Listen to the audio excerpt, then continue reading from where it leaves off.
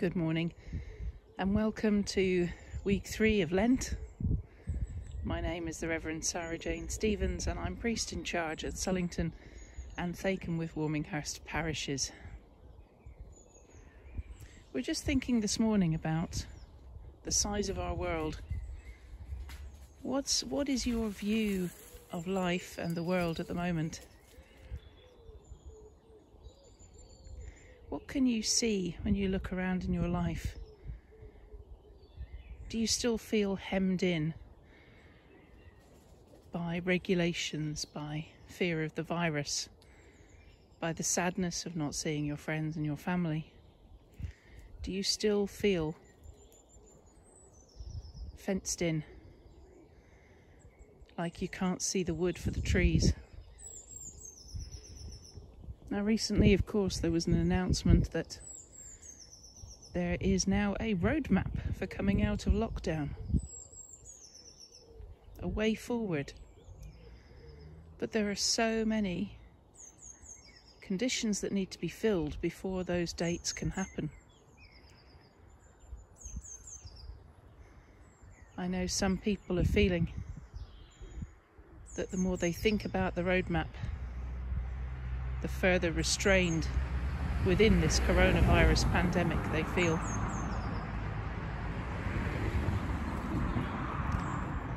But what I would like to suggest to you is that there is a way to open ground. That there is a way out. Maybe not physically, but mentally and spiritually.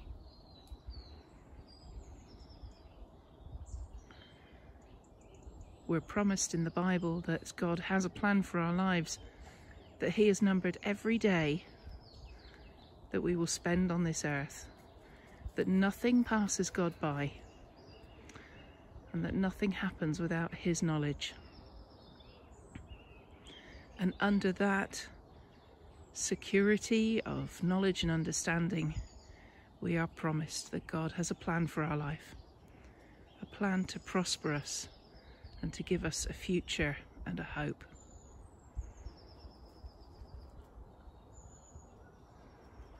There is life outside these restrictions and beyond the loneliness,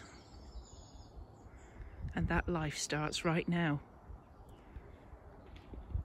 There is life within the restrictions. There is life within the loneliness. The trials of Lent and the trials of right now still hold the freedom of God. Let me pray for you.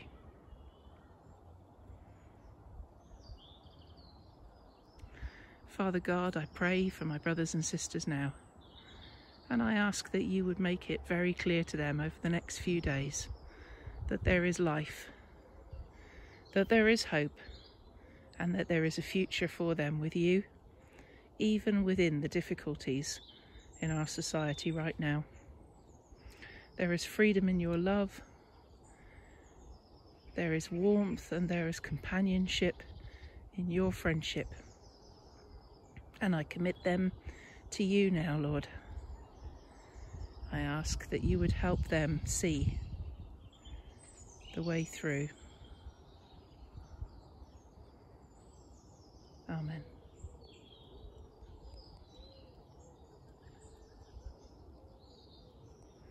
Do visit our church website if you'd like to join us with any services. All the details on how to do that are there. God bless you.